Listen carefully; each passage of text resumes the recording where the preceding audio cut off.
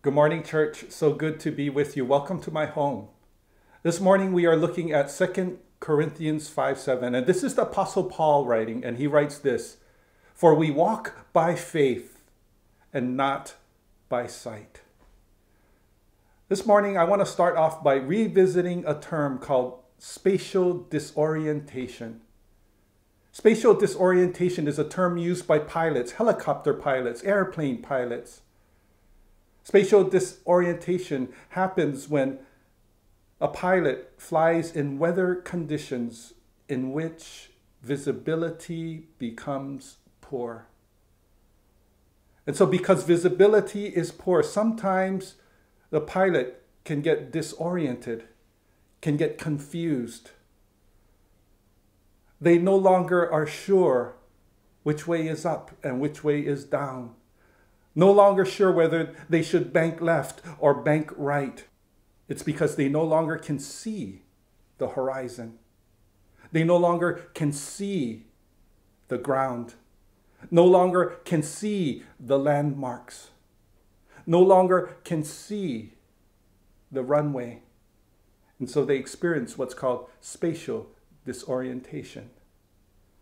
For example, a pilot might be flying in a storm, and there's dense fog and dark clouds, and they no longer can see. Visibility is poor as they look out the cockpit window.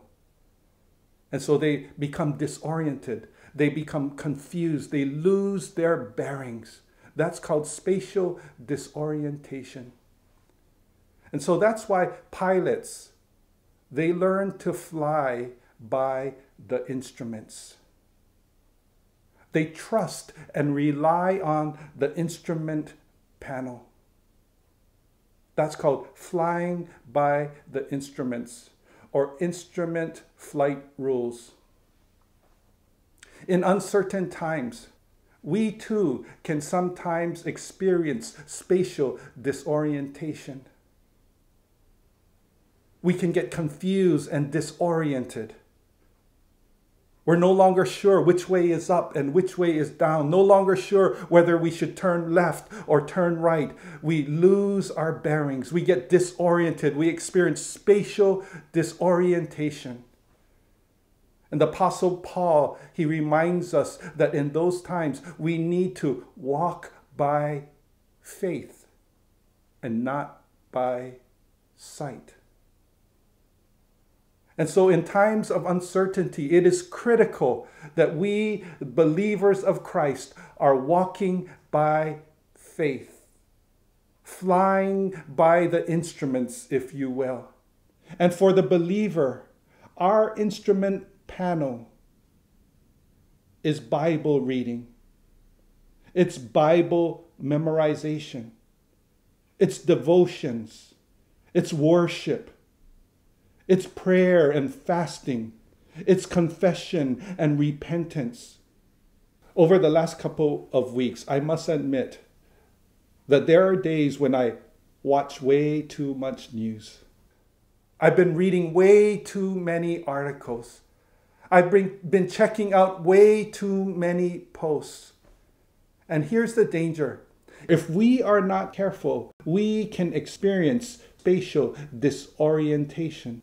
We can get confused, disoriented. We can lose our bearings.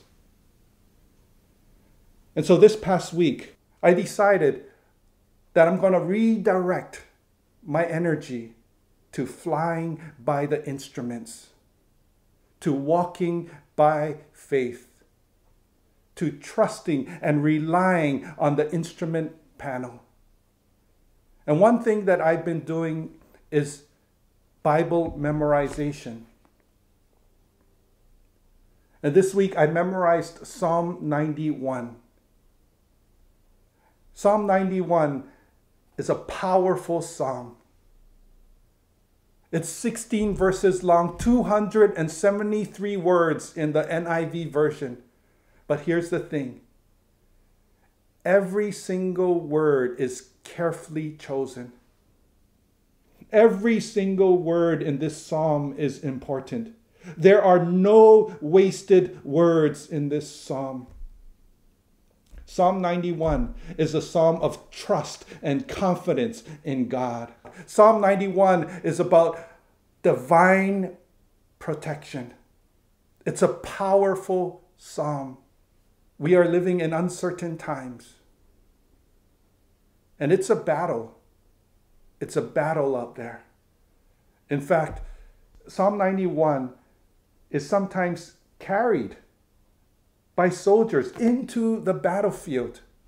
And I thought to myself, man, if we're in a battle, if we are in a spiritual battle, which we are in, according to Ephesians chapter 6, the Bible says that we do not wrestle against flesh and blood, but against principalities, against powers, against the rulers of the darkness of this age, against spiritual hosts of wickedness in the heavenly places. We are in a battle. We are in a spiritual battle. And so if I was thinking, if I am in a spiritual battle, then shouldn't I too carry Psalm 91 into the battlefield? Shouldn't I engrave Psalm 91 on the tablet of my heart? Wouldn't it be great if I could use Psalm 91 because it's committed to memory and it's always accessible to me at all times, in all places, for all seasons?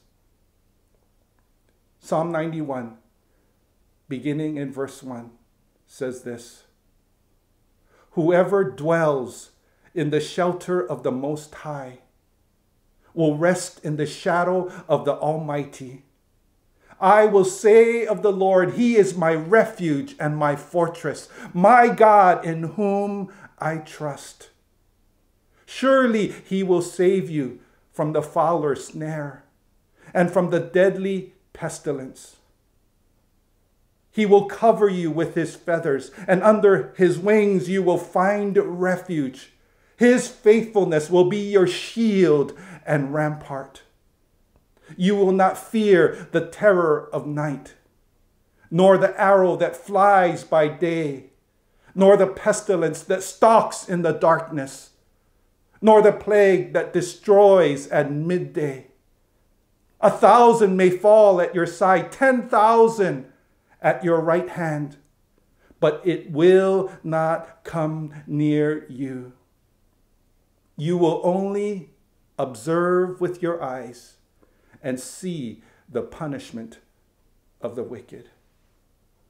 If you say, 'The Lord is my refuge,' and make the Most High your dwelling, no harm will overtake you.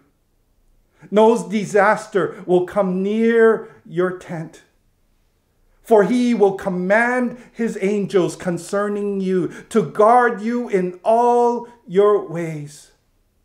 They will lift you up in their hands so that you will not strike your foot against a stone. You will tread on the lion and the cobra. You will trample the great lion and the serpent. Because He loves me, says the Lord, I will rescue him. I will protect him, for he acknowledges my name. He will call on me, and I will answer him. I will be with him in trouble. I will deliver him and honor him. With long life, I will satisfy him and show him my salvation. This is the word of the Lord. Thanks be to God. I commend Psalm 91 to you, and I would encourage you to commit Psalm 91 to memory sometime this week. Maybe Psalm 91 can be your starting point to walking by faith, to flying by the instruments. 2 Corinthians 5:7. For we walk by faith and not by sight. God bless you. God bless your family. and God bless our world.